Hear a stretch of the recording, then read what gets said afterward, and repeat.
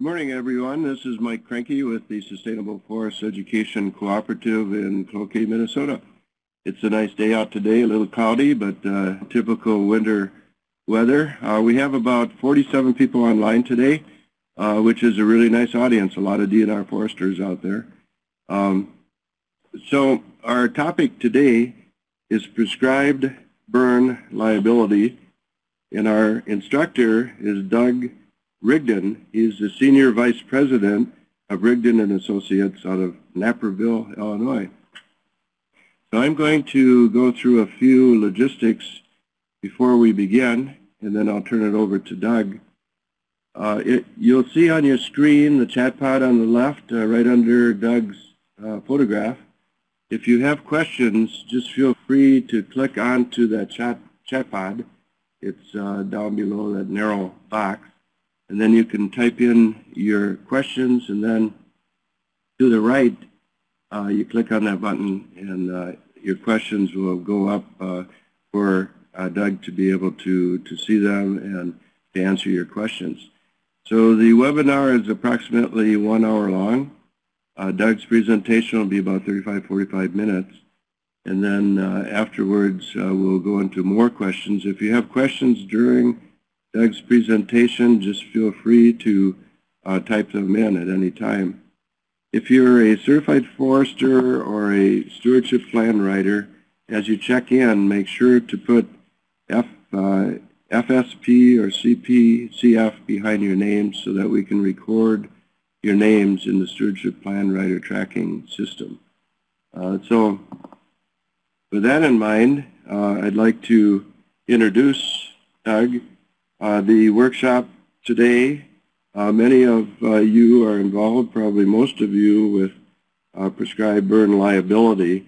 The webinar is intended to provide you with information to work through the major issues of burn liability, working with major agencies, jurisdictions, and private landowners. And so Mr. Rigdon is a 1971 graduate, has completed significant postgraduate study in organizational communication from Western Illinois University, Macomb, Illinois. His nearly 39-year career in insurance sales, brokerage, and risk management has included the ownership of 2 highly successful commercial insurance agencies. Over the past 2 years, he has spoken on the subject of prescribed fire legal liability and risk management to many different states and regional conservation organizations, including groups in Texas, Kansas, Oklahoma, Iowa, Illinois, Missouri, Florida, Virginia, Mississippi, Alabama, and South Carolina. C.D. Rigdon Associates was founded in 2006 and is an independent insurance agency based in Naperville, Illinois. He writes a complete line of property liability and related casualty insurance policies for many commercial clients. C.D. Rigdon is a leading provider of commercial liability insurance to the prescribed fire community. Throughout his career, Mr. Rigdon has assisted a widely diverse group of clients on a national and international level involving highly complex risk management needs. So with that introduction, I would like to introduce Doug Rigdon and thank him for providing his expertise today. So Doug, I'll turn it over to you. Thank you, Mike. I appreciate it. Hello, everyone. Good morning. Hope you're warm wherever you are. I'm from the Chicago metro area. This is a little bit new for me. I have done this presentation several times, which we'll talk about through the morning session. On the way to work this morning, I was thinking of the old Woody Allen line about if you're ever really bored, try spending a couple of hours with an insurance salesman. Well, you get me for not a couple of hours, but you get me for a little while. I've been an insurance salesman, broker, and insurance agency owner for a long, long time. I took on this whole aspect of prescribed fire liability in 2007. We as a result of a study that we read from the University of Wisconsin professor and a consultant in Iowa by the name of Tom Buman. And we've really developed a following countrywide. The subject of prescribed fire liability is certainly a huge issue to many forestry groups, as many of you are involved. And it's also a very, very highly complex subject that we're not going to do much but other than really touch the surface today. In giving this presentation to a number of groups, just this year I've been at the Kansas Natural Resources Conference. I was just in Iowa 2 weeks ago to a group of about 150 landowners, forestry professionals, and other folks that have an interest in this. I've always kind of tried to find a happy medium with the audience, trying to make sure that we're touching on all needs for all parts of the group. Basically, what I want you to grab today's session is it's a better understanding of the risk of prescribed fire, certainly. We notice around the country that there are many states that have not passed statutory changes that would limit the liability of the burner. Certainly that's part of our subject material this morning. We want to make sure that you all come away with some of the critical elements of tort liability. Certainly, because we have an audience made up of public employees and private individuals, there's a real difference between the liability issues between those two groups. I'll touch on some of that for you. I also want many of you to come away today with knowing that even though some individuals have insurance, there's clearly some limitations in the policy forms that either private contractors or even landowners may be buying, and we'll touch on some of that. We'll also talk about some basic risk mitigation strategies. So with that, let's kind of touch base. I ask that each of you, if you have a question, feel free to interrupt me, or if you can, type in the chat line, and we'll try to answer those questions as quickly as we can. What we observe not only in Minnesota, but certainly in Iowa and most of the Midwestern states,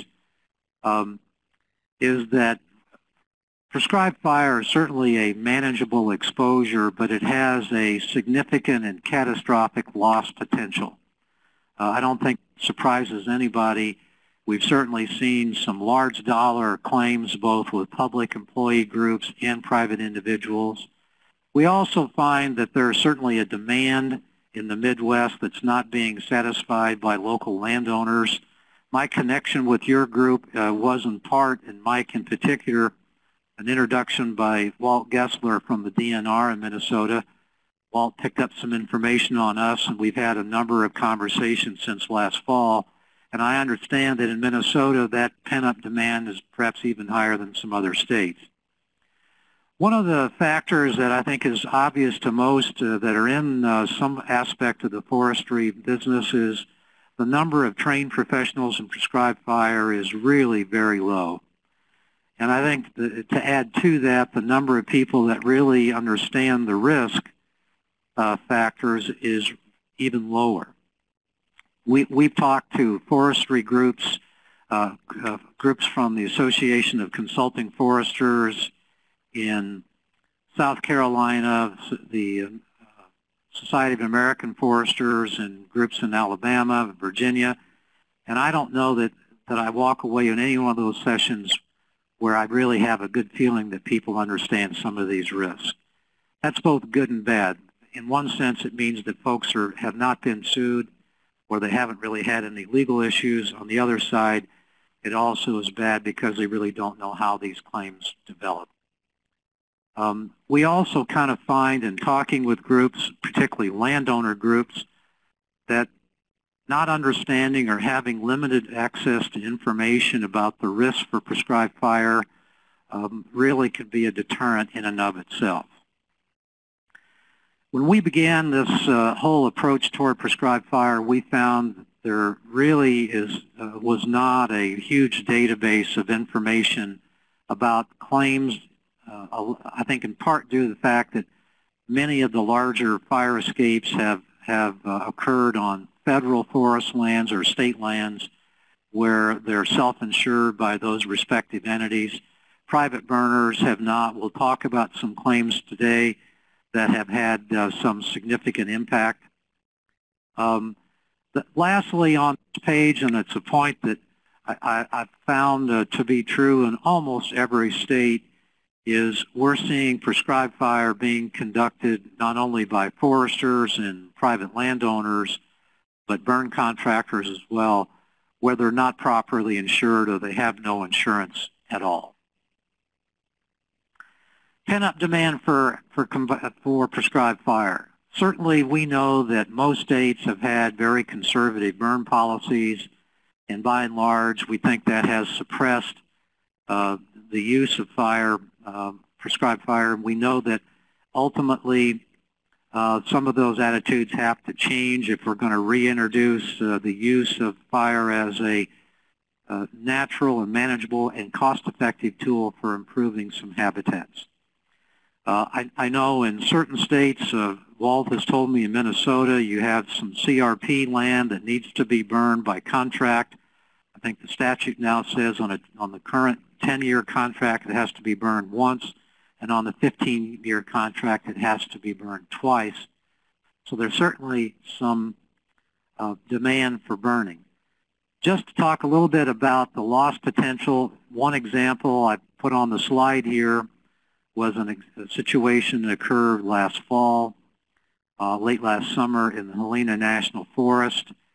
2,000 acres were burned. Originally it was slated to be less than a couple of hundred acres. It escaped to 2,000 in a high wind situation. 26 homes were damaged or destroyed. But the most significant statistic on this page is there were over $2 million of fire suppression expenses. And I think that number in and of itself attests to the very nature of the magnitude of the catastrophe with prescribed fire. For those of you that are governmental or state or federal employees that are listening in this morning, we frequently get to these meetings and we talk a little bit about the differences between a liability perspective from a governmental employee versus a private individual. As the information shows on the slide, prior to 1946, the federal government basically upheld the doctrine of sovereign immunity and basically gave federal employees immunity from that statute. It has since been updated a couple of times. The original Federal Tort Claims Act was passed in 1946, and it basically says that all the federal employees may be are not liable while they're acting within the scope of their employment. And what generally happens in these situations is if a federal employee, a forest employee were sued, the defense lawyers make an initial argument. They change the defendant from the individual to the United States government, and it makes it much harder for that individual to be sued. In 1988, the Federal Employees Liability Reform and Tort Compensation Act was passed, and basically does, again, reaffirms that immunity from any kind of tort liability.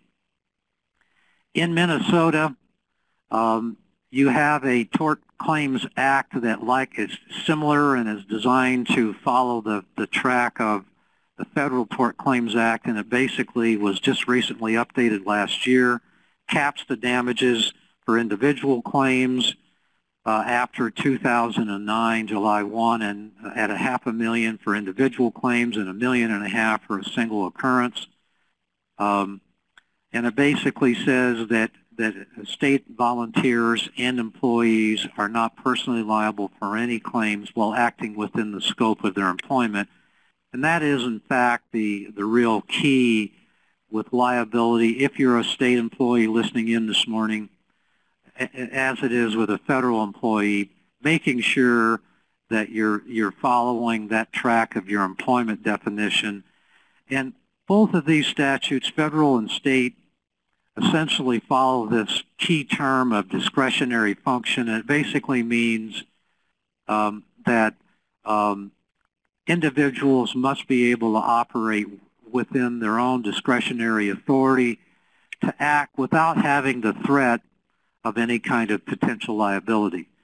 Where we've seen some issues, and certainly this is a subject for another presentation and discussion, but for those of you that are federal or state employees listening in, had many cases now with federal law enforcement employees and firefighting employees where that personal liability and immunity gets a little more gray and it gets a little cloudy.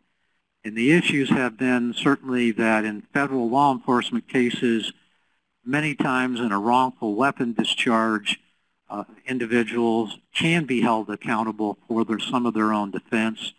In the 30 Mile fire is one example of a federal employee was charged with involuntary manslaughter and was forced to pay some of those costs. So we think that there are some long-term issues that need to be ferreted out, and we will ultimately come back with more information if you're interested on that subject.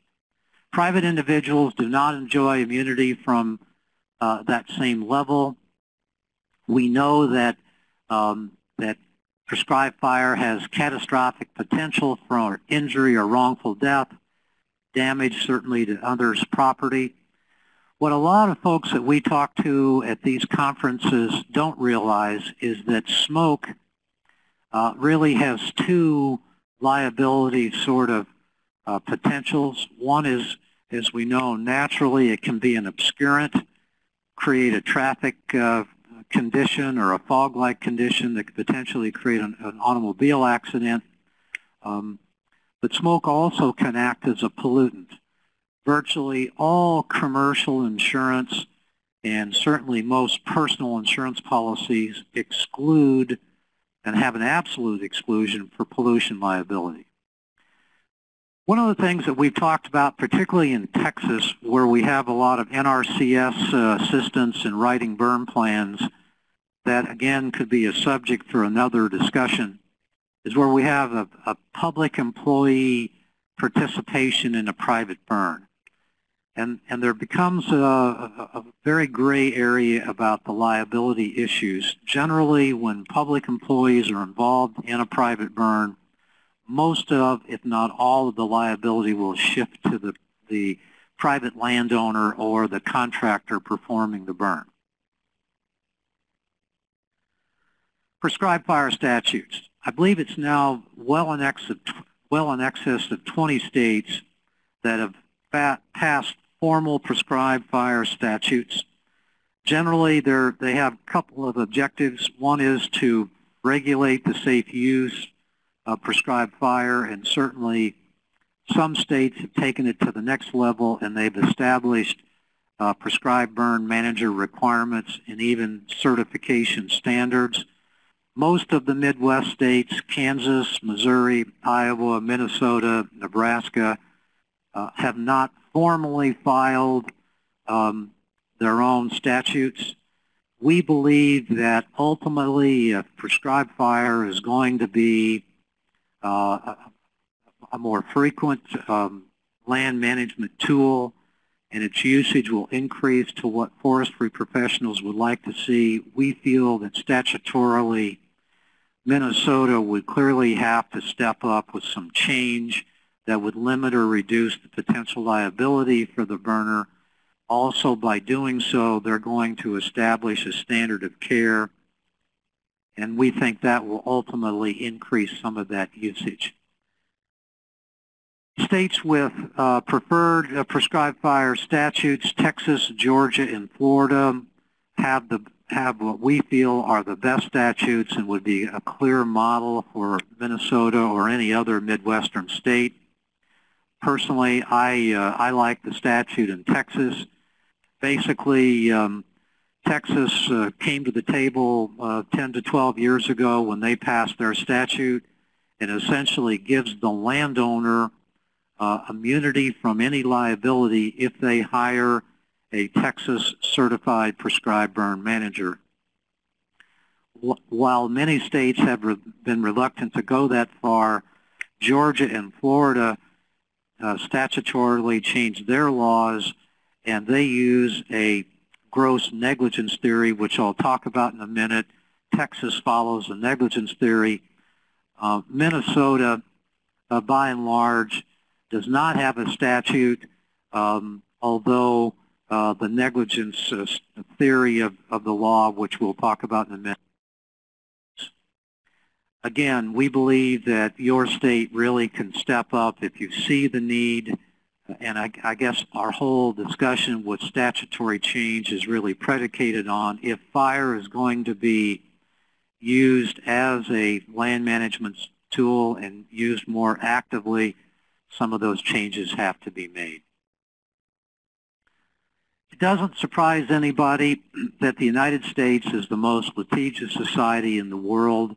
I pulled this statistic the other day from a actuarial report. In 2009, believe it or not, U.S. tort systems costs were in excess of $248 billion, which favorably was down somewhat from 2008, but that translates to a rather staggering number of $808 for every living person in the United States.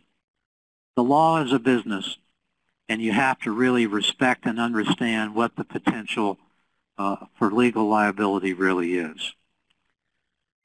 As a kind of a working man's definition, legal liability is generally considered an obligation to pay a monetary award for injury or damage to a third party that is caused by one's own negligence or statutorily prohibited actions. With these kinds of insurance policies we'll talk about in a minute, we're generally dealing with negligence.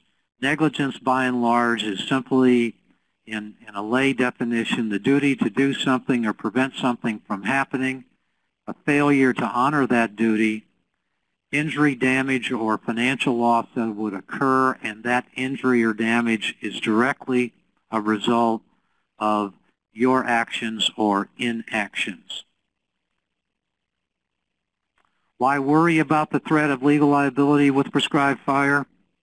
Well, I talk to small businesses all the time, and generally it's a risk of being in business or performing any outdoor activity that any one of us individually or our businesses can be sued at any given time. And it's just an inherent risk of doing business that you have that risk. What we find after 35 plus years of being in business is it's just all too often sort of a characteristic of a small business or even an individual that they tend to ignore the depth of the risk. And I'll give you all an example. I work with a couple of landowners that own in excess of 4,000 acres in the state of Georgia. There are two sisters that have inherited this land, and one of the sisters is married to a retired judge from the United States tax court system who happened to be on the phone with me just yesterday.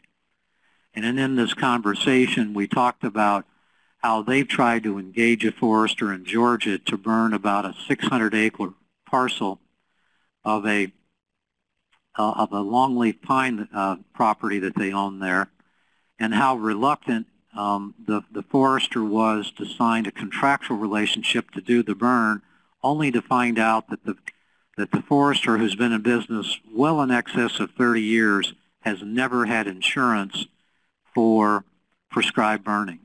And I think we find that to be evident in almost every state. As you might suspect, I don't personally believe that it's practical today to assume any kind of risk. We certainly believe that prescribed fire is an insurable process, and there are plenty of markets out there, which we'll talk about in a minute, that can offer you some insurance protection. What do we fail to realize? Well, I get a comment frequently from small business people that often tell me, well, Doug, I don't really need all that insurance. We're a small business. If I get sued, I'm just going to throw the keys on the desk and they can have my business. Folks, let me tell you that just doesn't work. That the reality is that even nuisance lawsuits have to be defended, and the cost of the defense is staggering in the United States, as evidenced from that statistic on the prior slide. What we also don't realize is that lawsuits can be a huge personal and business interruption. They take a lot of time, and if you're a small business listening in today, you just simply cannot recover all of that time. So, you know, it's not a matter of just walking away from these claims. The picture on the slide shows an example of what would be a normal sort of run-of-the-mill fire in Louisiana. They perform a lot of sugarcane burns at the end of the season to burn a lot of the leaf trash off the cane stalks. In 2008, a friend of mine who's with the Colony Insurance Company, and they write a commercial farm liability program, had this particular claim. It was not an escape, but a smoke plume had carried some 12 to 15 miles, had an inversion, created a fog-like condition. There were 5 or 6 vehicles involved in a multi-car pileup, 1 death, and Colony's payout on the claim was $2 million, their maximum limit. So again, even on a well prescribed burn, the significance of the damages can be staggering. Basically, there are 4 principles of legal liability that we'll talk about here briefly. I'm going to concentrate primarily on negligence theories, but they are nuisance, simple and gross negligence, strict liability, and trespass. Negligence, as it's defined here, is basically the failure to use such care as a reasonably prudent and careful person would use under similar circumstances. That is the theory that would be argued by an attorney who would be suing you in the event of a claim. Gross negligence, on the other hand, which is more difficult to prove, merely indicates that you as the burner intentionally failed to perform a duty in some way, or you recklessly disregarded the potential consequences. As I said a minute ago, only a couple of states in the United States use the gross negligence theory, being Florida and Georgia. Negligence is the common theory, although there are 4 states that actually will apply the strict liability theory, which basically says that liability is imposed regardless of the care exercised. It doesn't apply in Minnesota, however it does in Oklahoma, Wyoming, Connecticut, and New Hampshire, I believe, are the 4 states. What is a prescribed fire liability risk? I get asked that question a lot at these conferences. Basically, there are 4 sort of pieces to a potential claim: to property, to persons, to cost to defend, and fire suppression are the categories I've outlined there. Obviously, if a private property is damaged or destroyed, that would be a potential liability to the burner. However, also if it's some sort of commercial property where it has a usage day-to-day, the loss of use of that property could also be an expense.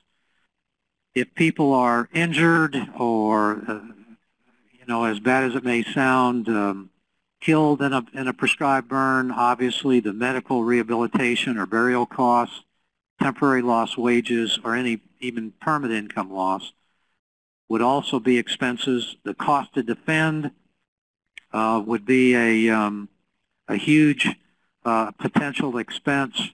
And as we talked a minute ago, we're starting to see in many different jurisdictions around the country that fire suppression expenses are now being charged in the event of an escape or any potential loss. Those expenses are being charged back to the burner, where allowable by law. As a risk mitigation strategy, liability insurance is just one of the many different tools you have available. In its simplest form, insurance is basically a risk financing tool where you as the burner or the potential landowner are merely transferring your assumption of any risk to a third-party insurance company. And in our country, to be very, very candid with you, insurance is not only the most affordable, but may be the only really viable risk financing method for small prescribed fire exposures. Doug, we have talked... Pardon me, Doug, there's a couple questions. I see that. You, but, yeah, okay, thank you. The question is, if a state employee, we are reviewing plans for private contractors, do we have any liabilities? Well, that's an interesting question, and I'm not an attorney, but I'll give you my lay view of that because it happens a lot. We see NRCS offices designing burn plans in many different states, and I think you have to be very, very careful in that regard as to whether your job description specifically defines performing that activity. It also, you know, has a direct application if you're assisting in the burn, and I think you again have to be very, very careful with that. I'll come back to that question as we get more toward the end of the whole presentation. When I talk to groups around the country, and Barb, I see your question, what is the liability of a township or city fire department doing a private prescribed burn? And let me come back to that question in a minute because I want to talk about something that I think is very important to particularly any landowners, but for you public employees that are working with landowners locally, I think this is a big issue. We've talked to many different small landowner groups. In Oklahoma, we see a number of them. In Texas, we're working with a group there called the Edwards Plateau Prescribed Burn Association, which is a group of about 350 ranch owners that frequently do a lot of volunteer neighbor-to-neighbor kind of burning. We've done some very extensive reviews. I've shared this with Walt Gessler. I wrote an article last summer that I would be happy to pass on to any of you who would like to read it. And I did an analysis of the farm liability policy. And the reason I've incorporated it in this presentation is I don't believe, and I'm willing to be tested on my theories, but we think the farm liability policy is the primary source of coverage for most landowners, but we don't think it's completely effective for insuring the landowner for prescribed fire. And the reason being are outlined in this slide. In a farm liability policy, only designated premises are covered. It doesn't travel. So if you're a volunteer and you're going down to help your friend down the road do a burn, as a landowner, your insurance doesn't necessarily travel with you. That's an issue for volunteer burning. A policy, the farm liability policy, doesn't specifically define prescribed fire. And yet I see farmer and rancher after rancher going out there and performing it. It doesn't exclude it. In our industry, if prescribed fire is not excluded, most insurance underwriters believe that it's covered. I believe that a farmer that's performing a burn needs to get better definition from his local company or his agent. There is no trigger in the farm liability policy to pay fire suppression expense. Whether they would be excluded or not, it would be more on an individual case-by-case basis, but overall we feel that that's a potential liability to the landowner. Smoke as a pollutant, as I said a while ago, is not included except where there's a hostile fire. So in a normal day-to-day friendly fire, prescribed burn, if pollution was an issue for a claim for someone that might have been injured, you would not have any coverage for that. Certainly business pursuits, as many landowners would realize, are also excluded. But the most important aspect of this whole slide is volunteers in a farm liability policy are not included as the named insured. We have not seen that lack of definition really tested. We think it's a potential exposure for the private landowner who's burning. And then lastly, if a permit is required, we know that a lot of folks if any of you are aware of the Flint Hills area of Kansas, it's a free-for-all burn down there. They've been doing it for a couple of hundred years. We know that many landowners will burn on their own property where they may not necessarily know that a permit is required. Most of these policies exclude liability if a permit is required. We've seen a lot of, around the country, a lot of landowners form burn cooperatives. And Barb and Robert, when your questions, I'll come back to you both on this issue. We believe that probably the most effective risk mitigation tool that's available to groups of people, whether it be public employees and or private individuals, is a burn cooperative. And the reason being is this. There isn't any clear definition, Barb, and I'll come back to your question about whether you are a township individual, and you really have to look at the township or the city's insurance if they're purchasing insurance, if they're part of a state, municipal, or fire department pool. Sometimes they offer a little broader coverage. But one of the perspectives here is that we've got private individuals working with public employees, and how to best define who has what liability can be done so in a private burn cooperative where public employees are members along with private individuals. In that regard, you can clearly define the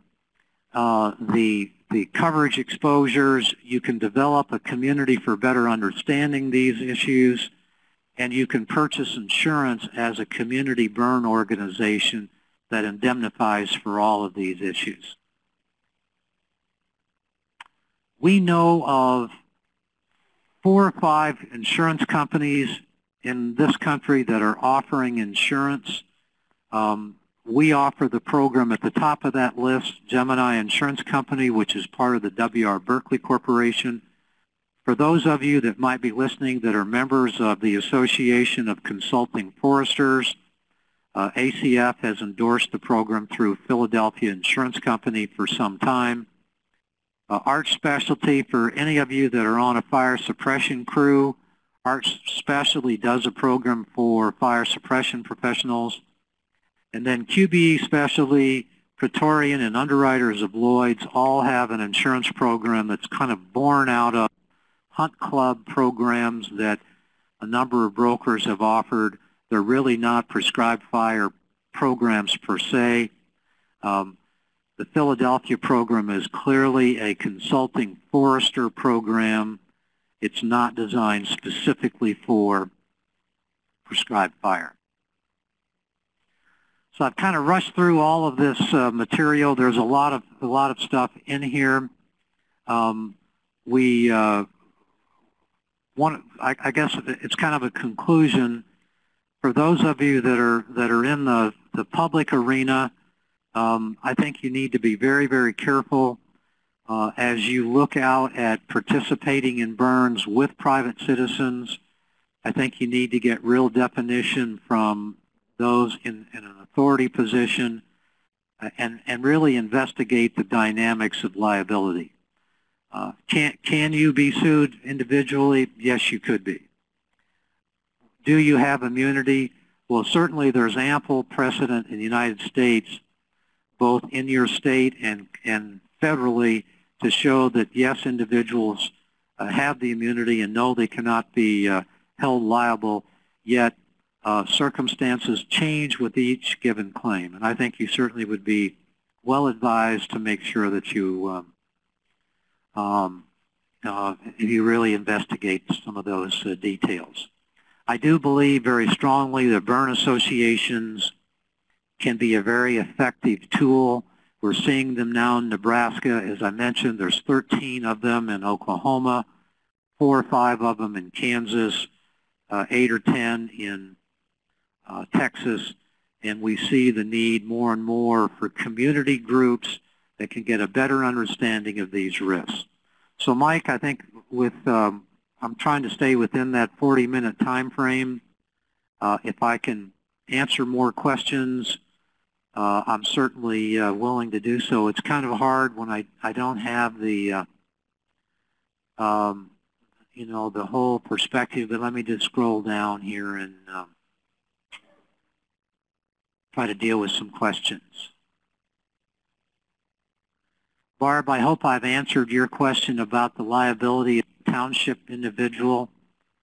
If I haven't, give me another question.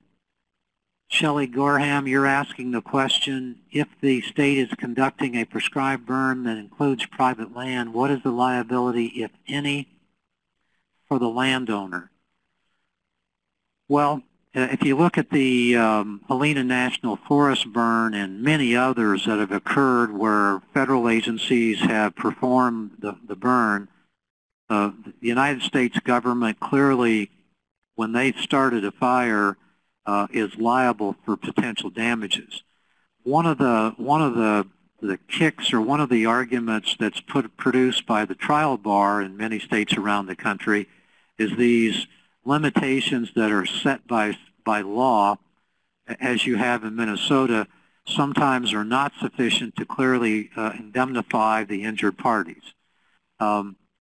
It's very, very difficult to really get credible information about what the ultimate claim payout would be. For example, for those of you that are aware of or have seen some of the details of the Polk City, Florida burn off of Interstate 4, there were 20-some vehicles involved in the collision. There were 4 or 5 deaths. Essentially, it was a smoke inversion that caused a major traffic pileup. And I believe, if my facts are correct, that claim is still not completely settled, that there's still being damages awarded. So I think the private individual always has potential liability, as I said before, and if someone else does a burn and it would, you know, damage some of your farmland, I believe the direct liability would be on the entity that started the burn, but certainly your farm owner liability policy may respond accordingly.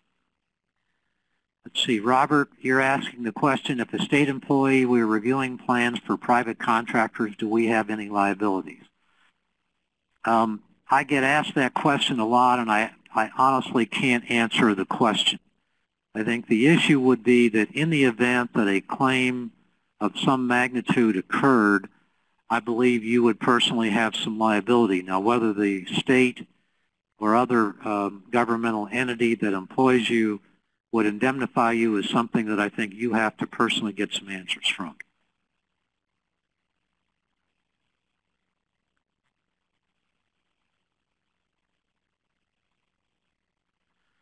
Well, I'm having kind of a, as we're scrolling down here, Shelley, let's see, I think I answered your question.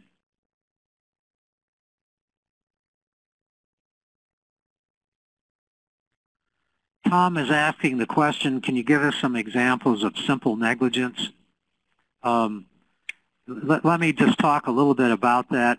In any given state, a litigant or a lawyer arguing in behalf of the plaintiff who's bringing the lawsuit against a burner is going to make the argument that the burner failed to follow a standard of care. That is the legal theory that works, and that could be any number of situations. It could be weather-related, such as that in the like example of the Helena National Forest, when they started the burn, there were 12 to 15 mile-an-hour winds.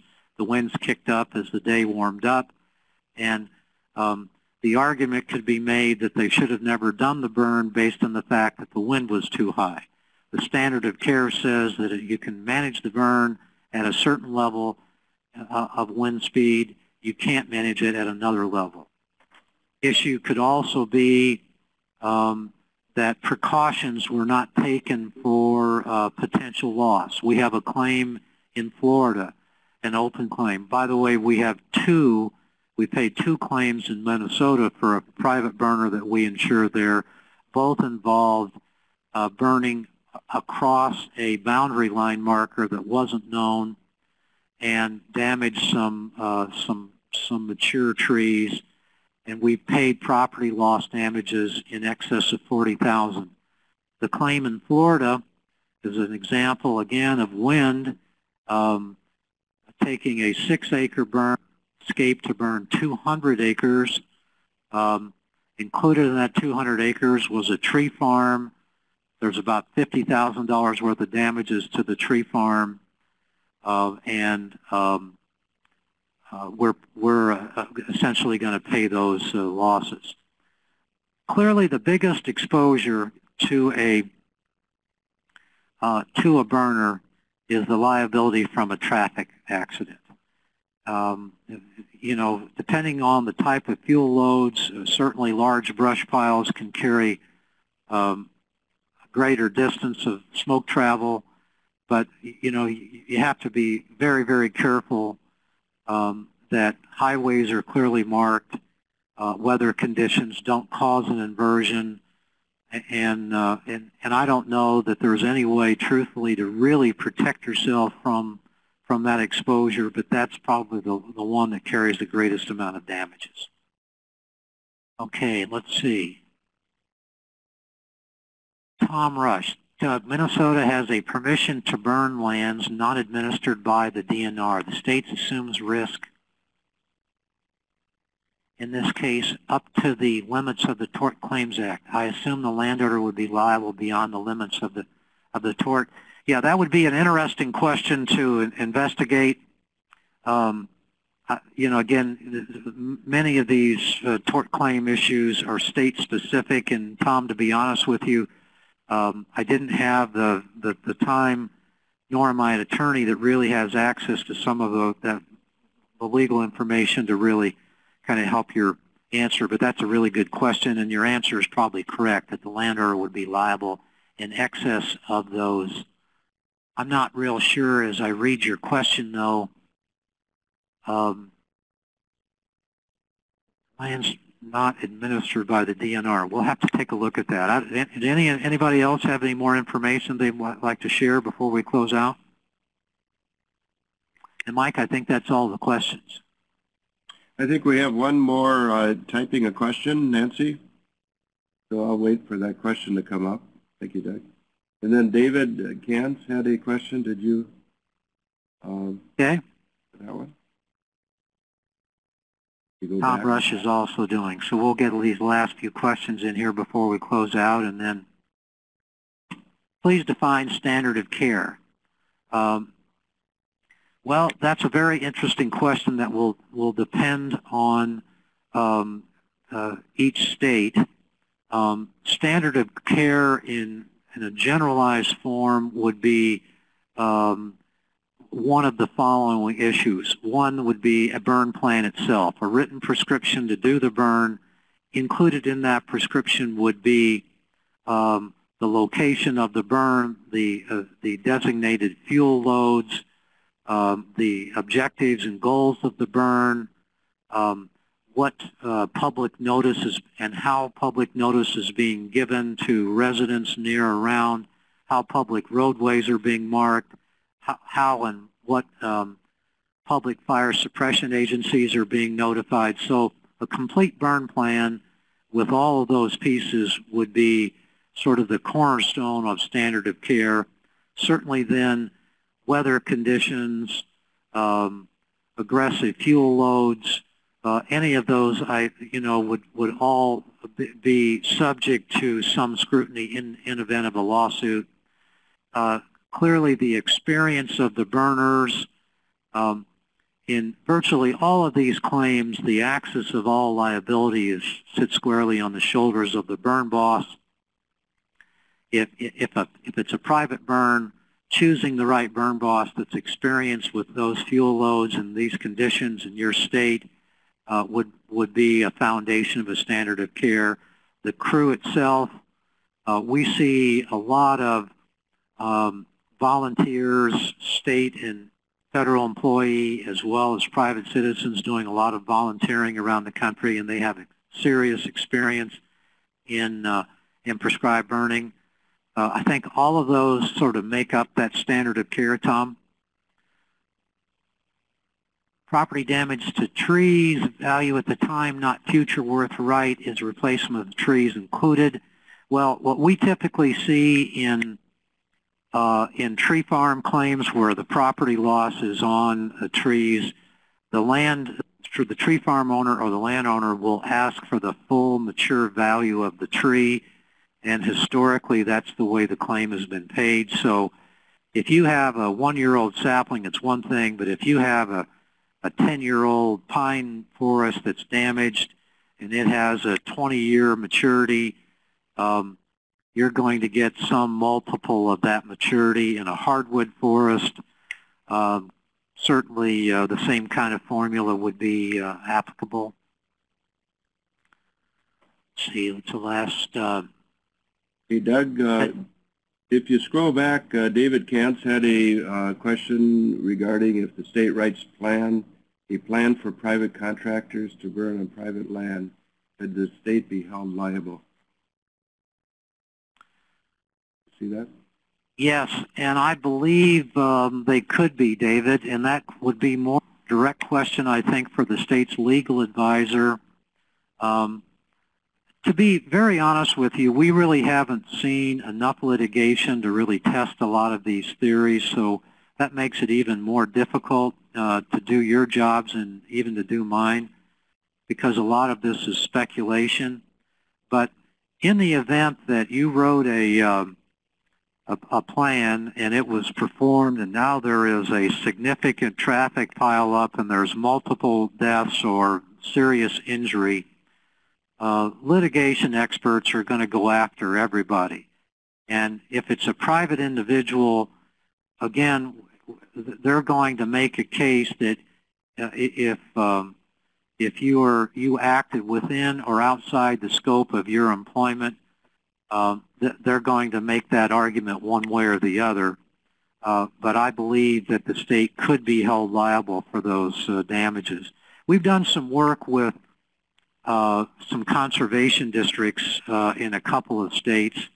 I'm not exactly sure how Minnesota organizes their local conservation districts, but in Illinois, for example, conservation districts are all 501c3 private corporations, but they're funded through the state by the Association of Soil and Water Conservation Districts, which also is a 501c3 corporation.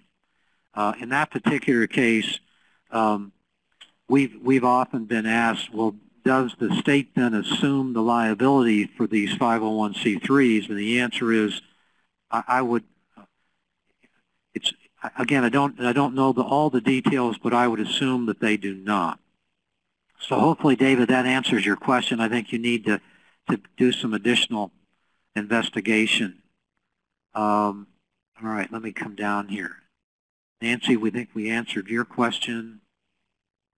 I guess is that all of them now, I guess? Or here's Tom writing one more. How much is the premium for a standard policy? Good question, Tom. I was trying to keep my sales cap off. I'll tell you I'll give you two answers to that question. We have a $1 million policy. The minimum premium for a burner is roughly $1,500 per year. If we do the double aggregate, it's $2,500 a year. We know those prices are competitive. However, for a burn association, just to show you what we've done with a couple of policies we've written in Texas, and where we really believe the power and the value is in the mass in the community. For Edwards Plateau Prescribed Burn Association, there are 350 members participating in this policy. We give various limits depending upon what role is being performed. But the rate is roughly $10 per member and $40 per burn.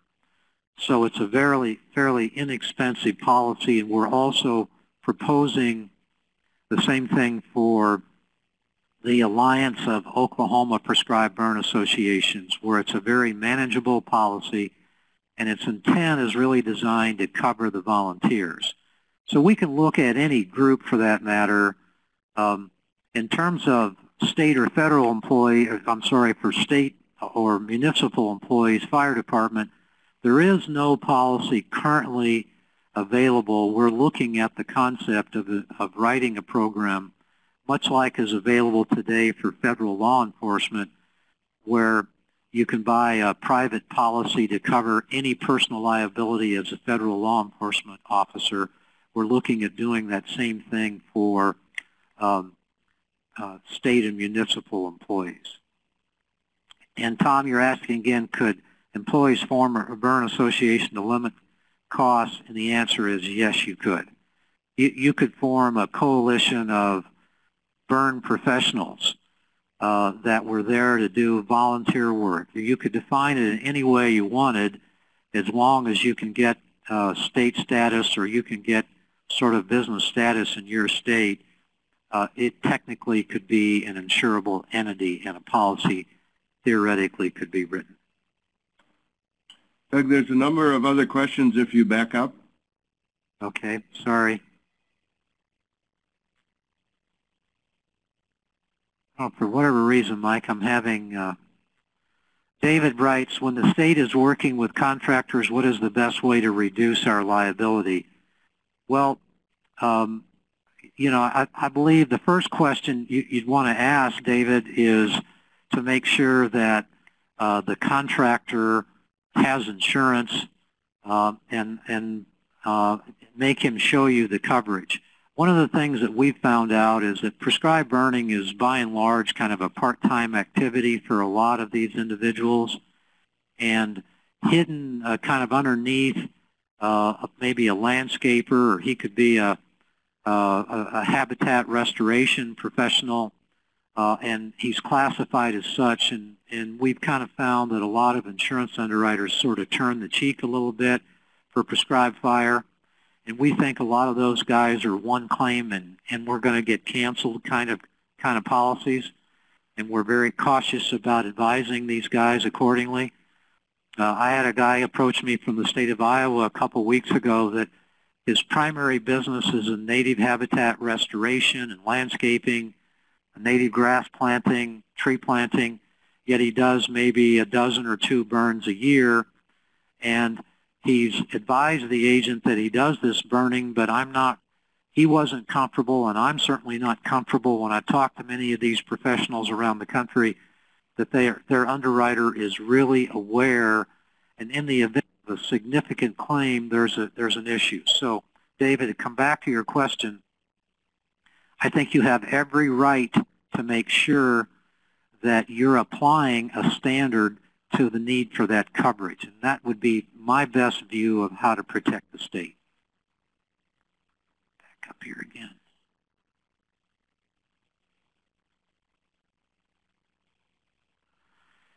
Robert asked the question, is there a time, Michael, I'm assuming, can everybody read these questions, or should I? They can't? No, everyone can read them. Okay. Well, question, is there a time for liability, for instance, an escape several days after the burn when the burn may have been turned back to the landowner? Interesting situation I'll just describe to you. I just got report of this the other day in Texas. Was a landowner burn. They had a plan. A prescription was written by a volunteer who's had years of experience in burning in Texas. They went in, and it was they were doing about a 60-acre burn, and they wanted to burn around some utility poles, which they did. They did that as a pre-burn activity. They went out the next day. They did the burn, and then 2 days later, the burn escaped, burned a couple hundred additional acres, and they believe there was embers from around the utility lines that caused the escape. Thankfully, there are no damages, or at least there has none been reported. But in that particular case, the landowner could be held responsible as well as the burner. Generally, most liability actions fall right in the lap of the burner, whether it's volunteer or not.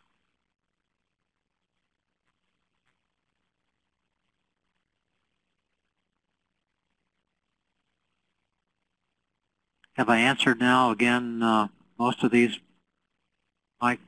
I think you have. What I'm doing right now is I just put your phone number up on screen. In case people have other questions, they could contact you directly. Is that fine now that I've done it? Absolutely. Appreciate that you welcome me into your discussion today, and I'm happy to try to help in any way I can. Sometimes they're really not easy answers to a lot of these questions, but we're certainly willing to work hard to try to find them out for everybody. Well, you brought a lot of expertise to the webinar today, Doug. I appreciate your time and your expertise, sharing all your experience with the burn liability. Most of the people online are the DNR foresters, but we have other people, including the Forest Service and some private people as well. So thank you again, Doug. I appreciate your time and expertise. Again, those of you online, if you have questions, other questions for Doug, feel free to contact him at the number that I've typed in. So I'm going to move on, just let you know that the webinar will be archived on the SFEC website, so you can go back and look at it again. There was a request for me to send out the PowerPoint to those of you in the audience. I can do that. I'd be happy to do that as well. And so for future reference, we have about 10 webinars coming up. The next one is Forest Management Concepts in Asia, Will the Tigers Survive, with Professor Dave Smith. That's March 22nd. Phenology and Climate Change, How Timing of Biological Activity Affects Forests Now and in the Future, with Rebecca Montgomery on April 2nd. We have a major program coming up on March 15th, Restoration of Permanent Openings, including right-of-ways. That's at Bemidji State University.